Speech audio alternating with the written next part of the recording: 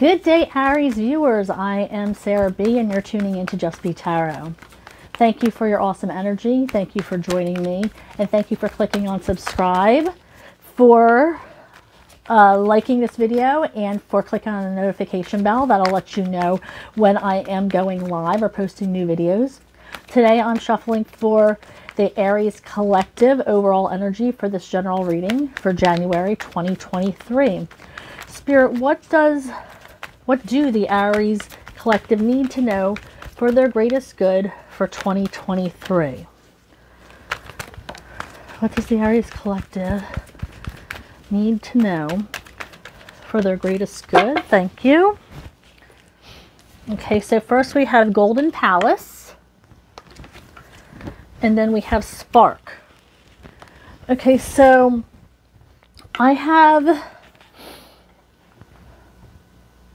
I'm getting that you are looking for you might be saving for a home, or trying to get your feelers out on maybe a new residence of some sort.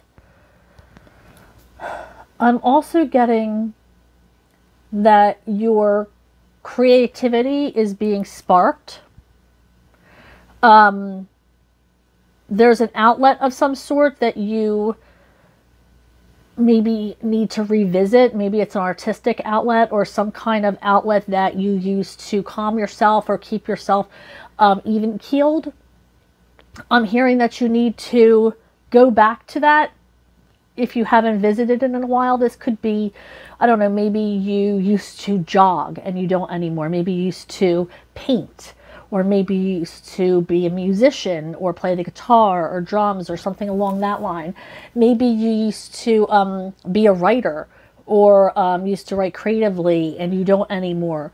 Something along those lines. Whatever outlet you use to keep your mind even keeled, I'm hearing you might want to revisit that. You might be having a lot of anxiety or pent up something keeping you stagnant, and Spirit's asking you to maybe revisit this, and that'll bring forth inspiration and get you going, get some progression moving for you, whether because of some stagnant feeling that you might be feeling. I'm getting that you might be coming into some sort of money. Maybe you got, I mean, this is the time of year for bonuses or like a review or extra money of some kind. And you're looking maybe to put that money down on like a new residence or a new place to live, or you're looking to increase yourself, to level up a little bit, both financially and spiritually. You want to create this abundance, and you are looking to increase everything around you just to rise up a little bit. Show people your, I don't want to say affluence, because I don't necessarily think that it's affluence, rather than like, it's like you're trying to create a name for yourself, or show people that you're real. You're really trying to come through with this, and you think maybe people will take you more seriously if you have better quality things or live a better lifestyle, which is not necessarily true, but in your head this makes you something. If you have like designer this and designer that, you know, it gives people the persona that you're living your best life, and doing the things and have the labels and everything to prove it.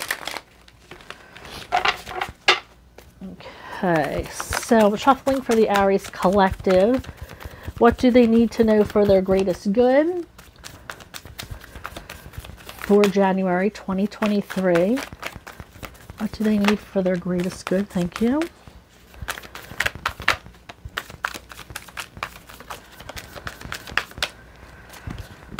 Okay, so we have the Seven of Pentacles in reverse, which has been coming up for a lot of readings.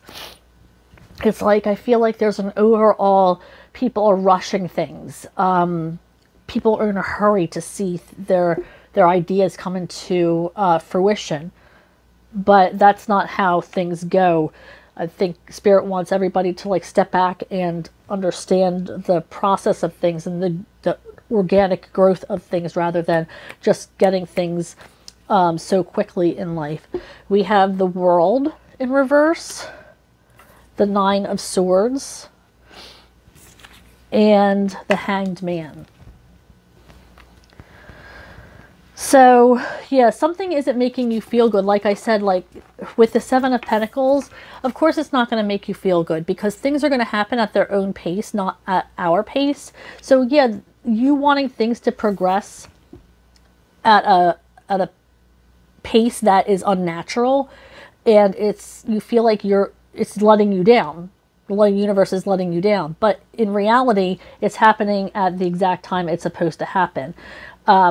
You trying to rush the situation and manipulate certain things or certain ideals or certain, being at places, it's all manipulating the universe. And when the universe sees you trying to do this stuff, it kind of pulls back and makes you wait even longer.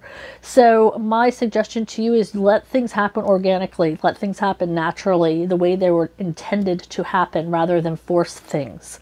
It's giving you a lot of anxiety. You don't feel like you're getting ahead. You feel like things are in this stagnant energy. Like I said, I with the Spark card, I said, I feel like a time to pull out some creative outlets for yourself. Things that give you passion. I just heard like maybe it's even cooking or baking or something like that, to get rid of this anxiety that you're feeling heavy over. And if this is you gaining perspective on something, you being enlightened, and you've been hanging on for a long time and you're finally understanding why the universe has been making you wait so long, what was worth the wait. It's finally going to be revealed to you. So let's clarify the Seven of Pentacles for our Aries collective. Clarifying the Seven of Pentacles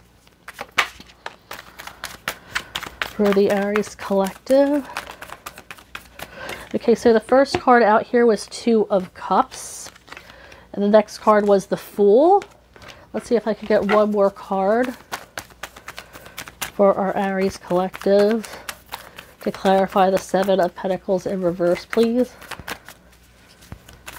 Clarify for the Seven of Pentacles in reverse. Thank you. Okay, so we have the Two of Cups, the Fool, and Justice. So that means there is some sort of bond that you have with somebody. There is a deep respect and love for each other here. This doesn't have to be romantic love. This could be a respect at work. This could be, a relationship between parents and children or siblings. But there is a deep respect and love for one another. Now, I am getting that for most of you, it is probably a love relationship. I'm sorry about if I sound sick. It's because I am getting over a cold or in the process of a cold. So I do apologize for the way I sound in advance. We have this journey that you're afraid to take. Maybe you're afraid to get into a partnership with somebody, afraid that it's not going to work out. You're afraid you're going to get hurt again. Well, guess what? Not every relationship ends in hurt and heartache. So this is you being asked to trust the universe with this, trying to take that leap of faith into the unknown, because you don't know how it's going to end up. This could also be because you are feel like you might have some baggage or waiting on news from a divorce. I feel like this could be a relationship after a divorce situation that you might be trying to deal with. Maybe you find that you're not ready to, or maybe you've met this person because through this divorce situation, and you have apprehensions of getting involved with somebody again. Maybe you're just new to being on the dating scene again and you're nervous about it, which could, give you some apprehension on getting yourself out there, putting your guard down. But I think Spirit is asking you to take this opportunity and to let it grow and let it happen organically. If it was meant, if it came to you, let it happen organically. Don't force the situation, because a situation that's forced is not going to last. But a situation that unfolds over time will have a lasting effect, and you'll be able to see if this person is actually you know, suited for you, rather than pretending to like the same things they like, or, you know, just a basic manipulation of what this, you know, this relationship. They might not be for you at all. You might not actually like, you know, have the same values, have the same likes and dislikes. If you keep pretending to like the same things they like, or be at the same events they're at just because they're there. Okay, so we have the Ten of Cups in reverse. We have the Empress and the Page of Pentacles. So there's some sort of, there's definitely unhappiness. Remember I said there's something that's not satisfying you, something that you feel like you are putting a lot of effort into and not coming up a winner. Something is kind of devastating to you. This could be a divorce. This could even be an unwanted pregnancy. I hate to say it, but you might find yourself pregnant, and this could be unwanted. You know, maybe you and this, you know, this person aren't together anymore. You know, this could, maybe somebody comes to you and says to you, I'm pregnant, and you don't know how to handle it. This is quite devastating. This really, you know, knocks you down. You don't know what to do. It's really out of your control, because, you know, this is, you know, their body, their choice. And so this could have you in a devastating place. If, you know, you're the female in this could have you in a what are you going to do? This is making hard decisions now. Maybe you're in a state that doesn't readily let you take care of unwanted pregnancies.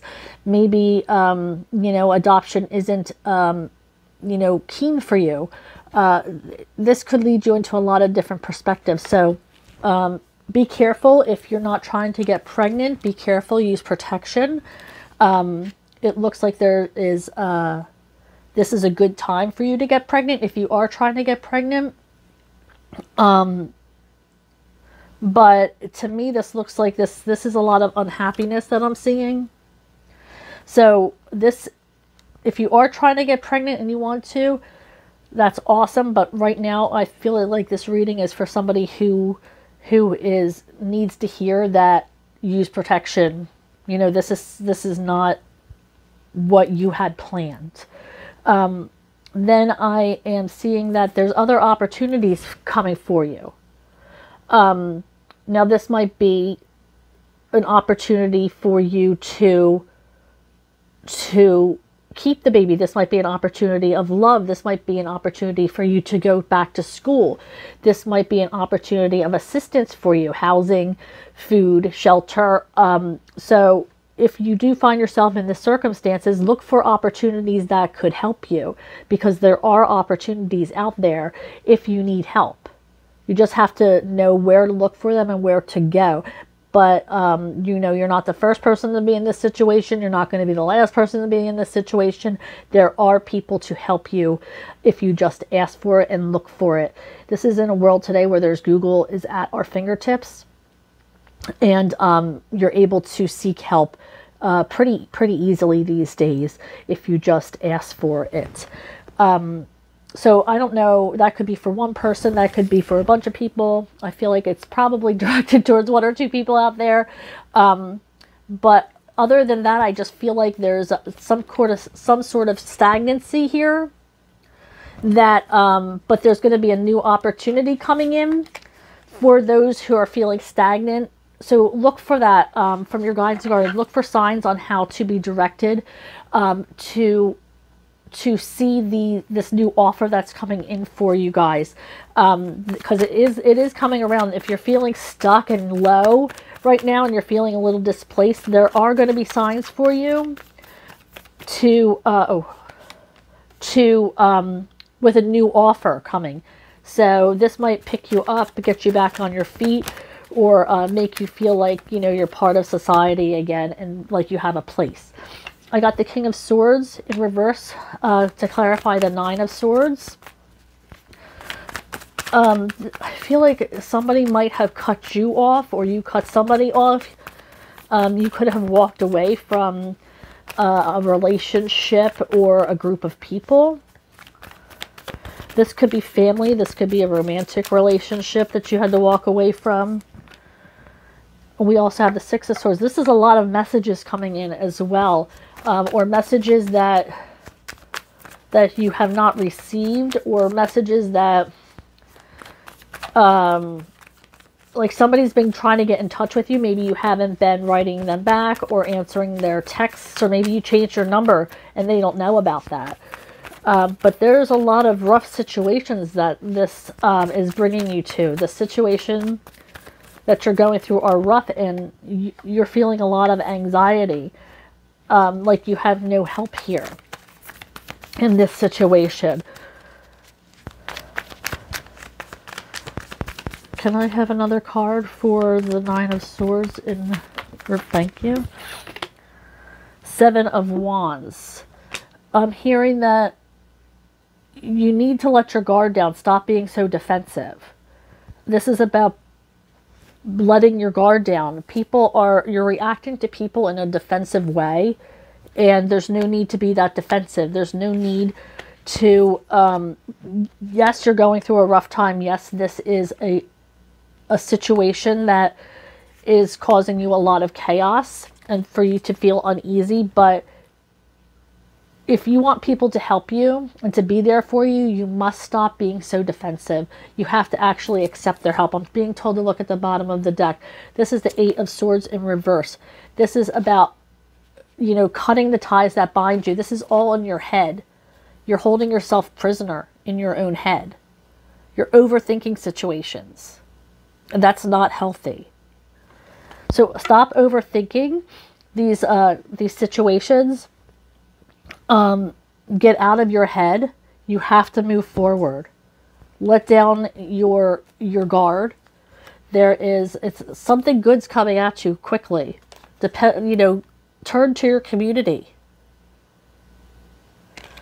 The good things are going to happen if you let them happen, if you stop being so guarded. Okay, I'm clearing the Hanged Man for our Aries collective. And clearing the Hanged Man for the Aries collective. You have the Hermit. So you have seen enlightenment. You have been in touch with your soul self. You have been in touch with your shadow self. You have been working on yourself. Finally seeing the bigger picture. So what does Spirit have to say regarding the Hanged Man for the Aries collective? Okay, yep. You are feeling safe now. You're feeling like you have put in the effort, you've done the self-care, and you are feeling like it's okay to feel this way. People are really singing your praises. People are looking at you like you are amazing, but you are stuck in this cycle of like you can't get to the next cycle. There's something else that needs to change for you before you can move on. You feel very comfortable in this place. You're trying to move forward. You know, you've done all this work. You've put in a lot of effort to see things differently. You've changed your views. But you have to, there's this one thing you're missing to move forward. and only you're going to be able to see it. Only you're going to be able to recognize it, to be able to move forward to the next. People love you. Maybe that's why you feel so comfortable where you are now, because you have such a tight network, such a tight bond with your people. But this is about moving forward. This is about, you know, getting out of that rut and trying to, you know, move forward to the next cycle. Okay, let's see with this Moonology. One more, couple more messages to conclude this reading.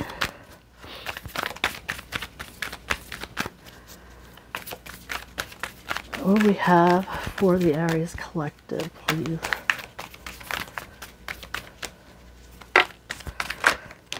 Okay, so we have balance and spirituality. Balance, spirituality, and practicality. And then we have luck is on your side. Okay, so balancing spirituality and practicality is, you know, you don't always have to, you know, when you are being called to be centered, you don't always have to sit cross-legged. Like sometimes you need to center yourself in the middle of the day. That doesn't call for being cross-legged and sit in your office to find your center. Sometimes you just need to shut your eyes and take some deep breaths to clear yourself. That's about being practical. Okay, you don't always have to be this extreme spiritual creature. You can be practical with it, and it is realistic to practice your spirituality, you know, practically, and not just be like over the top, you know, chanting all the time. So you are able to, you know, balance that spirituality with practicality. And luck is on your side. You just have to manifest everything. Raise your energy, raise your vibrations. It's all going to come to you if you let it. All right. So thank you so much, Aries.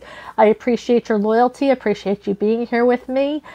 Please press that like button and subscribe. If you'd like to book a personal reading, please see below on how to do so. Otherwise, I'll see you next time. Bye, Aries.